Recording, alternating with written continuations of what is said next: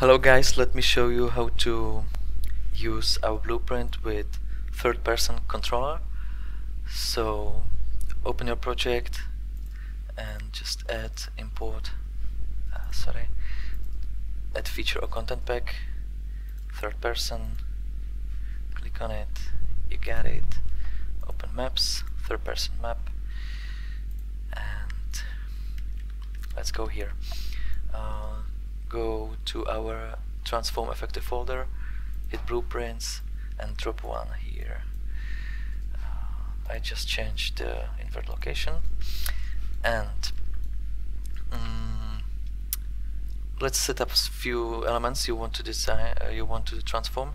So drop mesh, tag it, and just here type control. I type control because here in my blueprint tag is set up to control. Okay, so we got few cubes. Let's turn on the snapping and make some copies.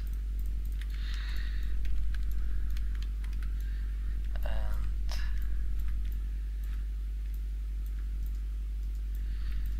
okay, so I think it's enough for us.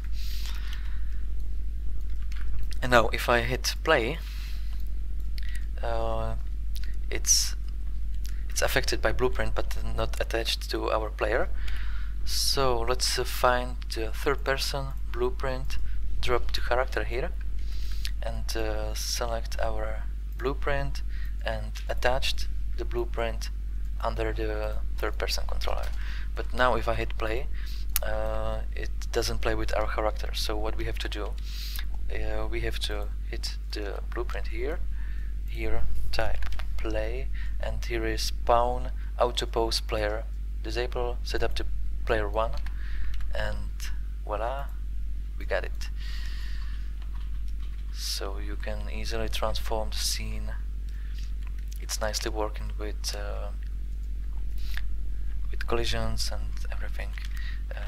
Yeah, it's better to click on the blueprint and just helpers visible in game, turn it off, and it's working.